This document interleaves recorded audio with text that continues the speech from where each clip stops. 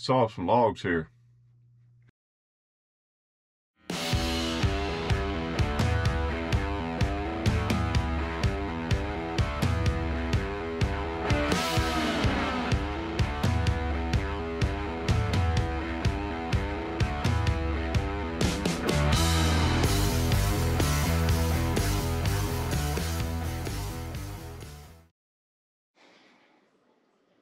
You ready to go, Chip?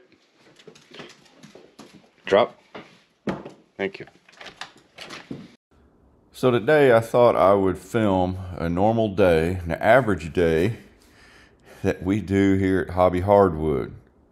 I thought I'd just carry the camera around and go about our normal business. And it generally starts right around daylight and goes until dark. Hope y'all enjoy this.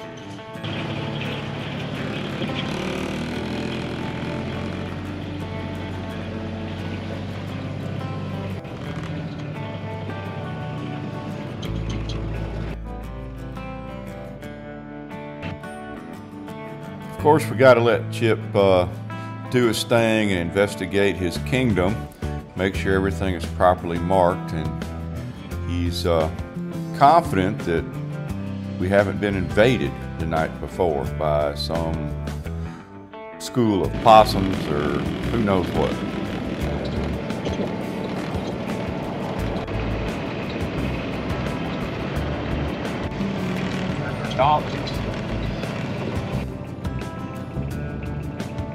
Go. The gate's open and we're ready for business.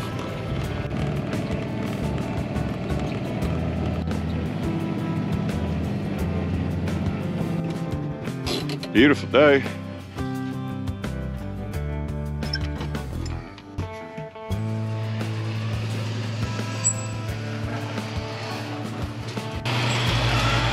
Sun's not even up yet, but time to get to work.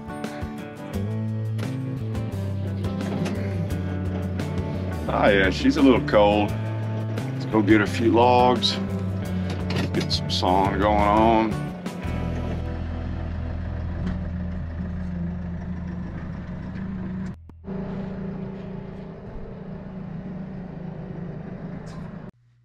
Saw some logs here. I've got some really nasty butternut. I'm not going to get a whole lot of wood out of these ugly things, but you don't want to waste anything. Butternut's pretty cool anyway. Tension up the band. I try to start every morning with a cup of coffee, a egg biscuit, and a bunch of logs on the sawmill. We got a certain quota of lumber I've got to hit, keep the kilns fed, keep the business running. And I found out that if I do that first thing in the morning, I can get it done, get it over with, before I get too concerned with the rest of the activities that we need to address in the business.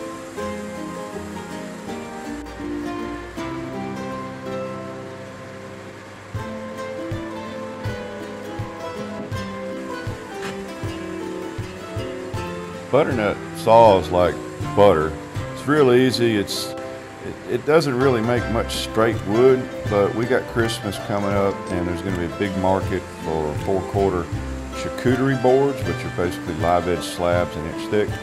So since I've got a limited number of these logs, I'm going to just cut them all into 4/4 live edge.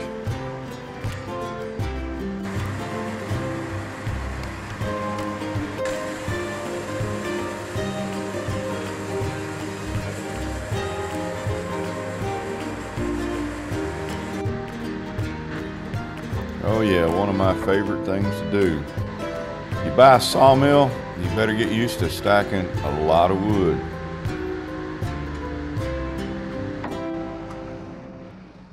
That one's ringing.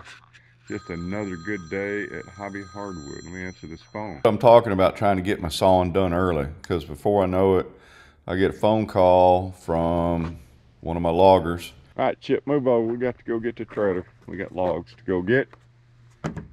I know. Really?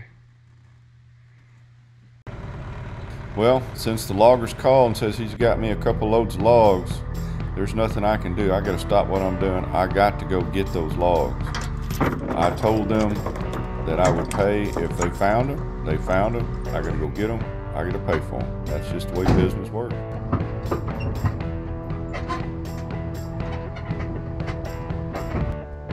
Martha's working. Trimming off some, ooh, those are pretty erosion maple boards. Yep. And here we are, gonna go get some logs. Got to order a basswood.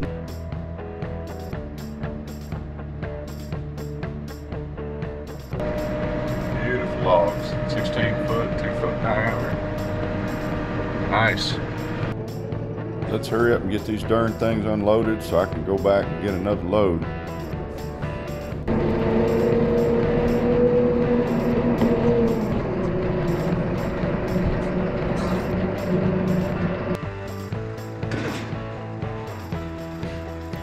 Man, these are some pretty logs. Look at them, 16 foot long, ain't got a knot on them. These are nice logs. This is why when the guys with the logs call and say they got logs for me, I got to go get them because I don't want anybody else getting them. Number 2, the donkeys have moved a little bit. That's a good sign. These things unloaded, I can get some lunch. Man, it's already been a long morning. My butt's tired from sitting in that truck hauling these logs everywhere. Moving a little bit slow.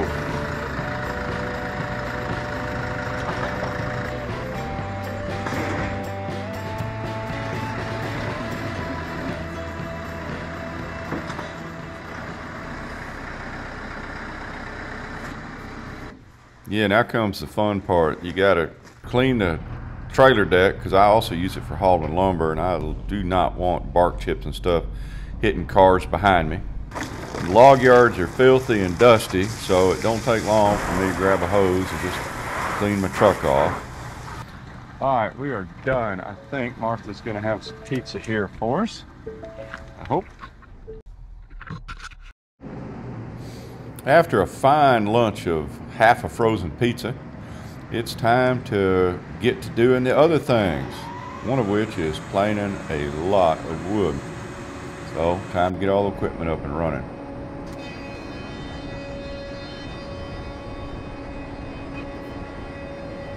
There's a lot of things that are enjoyable in life.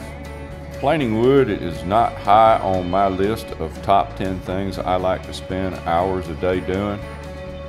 It's something that you got to do to produce high quality wood. It's just kind of mind numbing.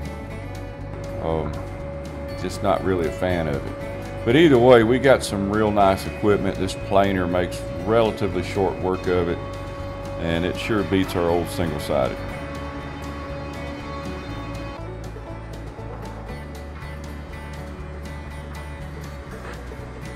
These are boards that for one reason or another we have found defects on.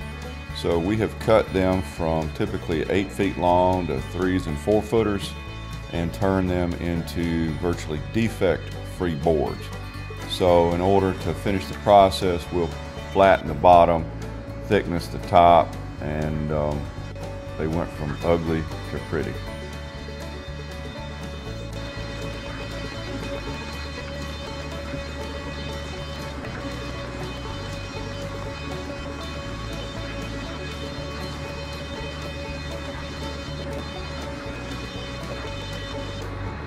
Now we're resetting our tables back up, changing the configuration a little bit. We got, looks like about a half a pallet of real nice 4/4 walnut, 8 feet long. And we will do what's called hit or miss planing. Notice that 0 go by that log, that board was a 0 defect board. Basically what we'll do is we will flatten the bottom and then surface the top and bring them down to 15/16 of an inch. And that lets us grade and visualize any defects that are in the board. It also makes for a much easier to sell board because it's not rough sawn anymore. It's virtually plain.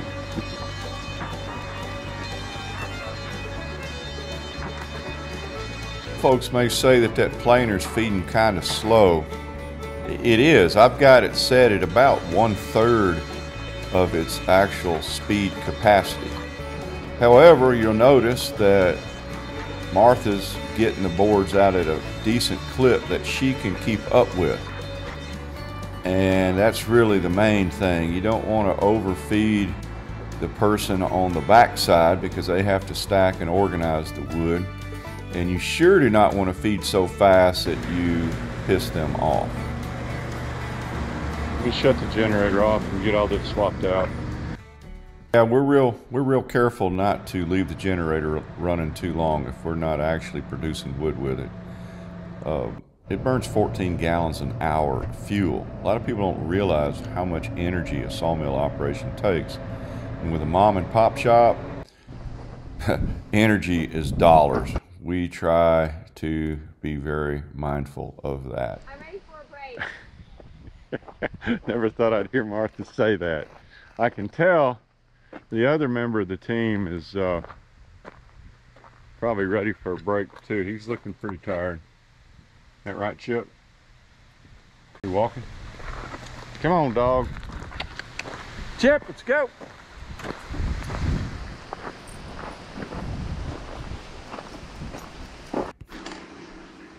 Gotta love it. Got a big old walnut splinter. Man, them things hurt. Walnut splinters, they feel like they've been dipped in battery acid. Oh, by the way, I got this coffee cup from my youngest daughter.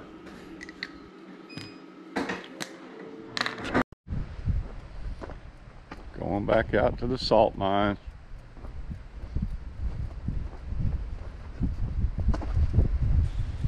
Looks like about right. Yeah.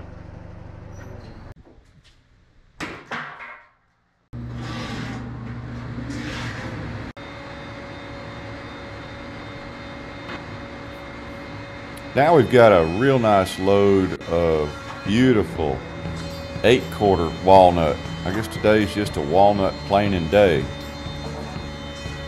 Beautiful stuff, straight as an arrow, and what isn't straight, this carpet planer will straighten up. A little bit of wane, a little bit of issues, but it's really some nice looking stuff. Isn't that pretty right there? Woo.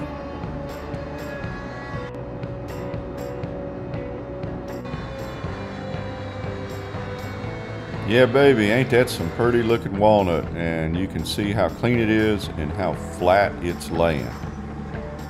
Nice stuff. I had seen earlier as I'm walking around, I was having a little trouble with one of my kilns. There's still water coming out, but I noticed the controller is pegged where the wet bulb and the dry bulb are reading the same number. So I got to go in there and fix one of the sensors. It's just part of it. You got to watch your kilns every single day. There's a lot of wood in there. If you screw that up, you're having a bad day. So it's kind of like the old cowboys. It really doesn't matter what you're doing. When you got done at the end of the day, you fed the horses. Same thing with a kiln. It doesn't really matter what you're doing. If it ain't right, you got to stop. You got to fix it.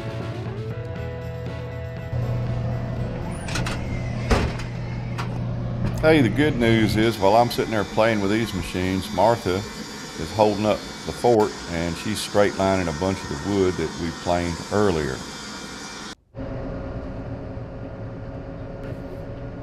Now we get to play the full-size and never-ending game of lumber Tetris. It's always something to be done.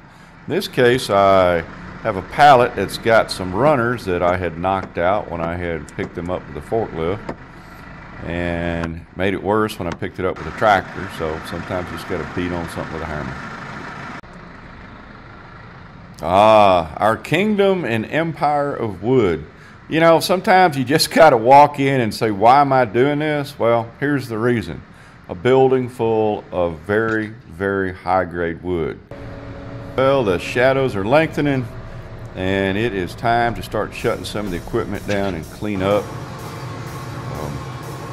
We started using this stupid little DeWalt thing, this little blower. It works pretty good. You know, we found out if you have a messy work environment, you tend to be messy. I mean, we're not neat freaks or nothing, but sometimes it's good to take a break, and in all honesty, blowing a building out with a leaf blower is one of the easier things that we do during the day. Summer is officially over. The fans are leaving the building. What you got, Chip? What you got? Get it! All right, Martha, it's time to go. Are we ready for tomorrow? I believe so. We got so much crap in here to sell. If we sell all this, we'll be zillionaires. Or at least be worth a couple $1,000s. Yeah, maybe. Maybe. All right, let's shut the doors and make like a tumbleweed and roll. I got the door. Chip's got the stick.